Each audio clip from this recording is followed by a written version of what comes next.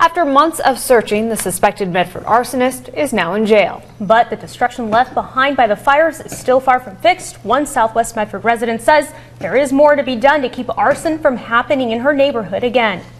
We have made an arrest in that string of arson fires that we've been talking about for a long time. Maria Rodriguez first heard the news of Manoah Hall's arrest Saturday afternoon. Rodriguez lives next door to one of the 5 vacant Medford homes police say Hall is responsible for setting on fire. No sabíamos de dónde venía eso. Rodriguez says she, her family, and neighbors lived in fear, not knowing who was responsible for the arson on their street in February of 2013. The Southwest Medford resident says she is glad to see law enforcement works to keep crime out of her community and says it's unfortunate her entire neighborhood gets a bad rap Que a veces nos tienen por una mala because of bad decisions made by only a few people, when the truth is residents in this area are hardworking people trying to make a good living. We're hoping that the fires will decrease. We're hoping this will be a slower year, and we're hoping that we have the person that was responsible for most of these. Rodriguez agrees with firefighters, but says though this arson case may be solved, she hopes to see the issue of vacant homes fixed soon. Que las gentes que tengan... Saying homeowners need to be responsible for their houses because a lonely home attracts vagrants and harm.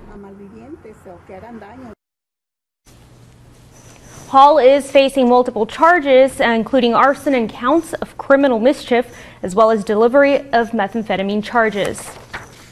Police have spent months collecting evidence in the case, including videos they say Hall took of the fire. This YouTube clip shows firefighters and emergency responders arriving on scene to put out a fire last year.